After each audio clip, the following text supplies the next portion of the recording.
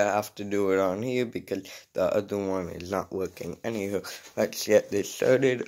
Season, and this is my opinion of my rating of Stranger Things Season 4, even though I might not have seen them.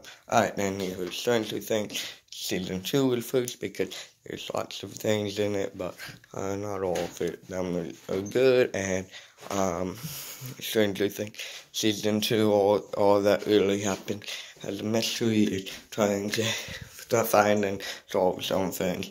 And then, there's not really any drastic stuff about it.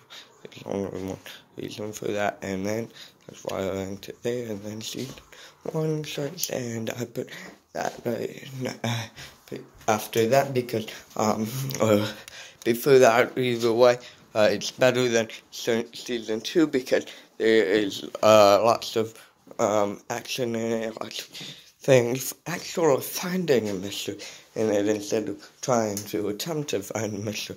And that's why I put it right there. It has lots of things, and not clearly the best season, but still.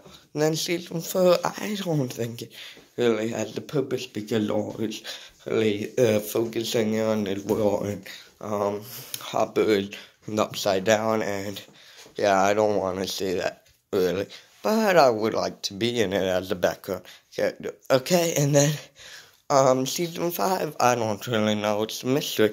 And then season 3 is the best because there's lots of like 3 people die in it, and it creates lots of emotion, action, revenge, because mystery, trying to figure out if Billy is like, get him in the signing pool and all that. So yeah, I really liked it, and it's a sci-fi series, so that is my rating of Stranger Things, and it doesn't mean I saw all of them, it just means that I might have. Alright, bye.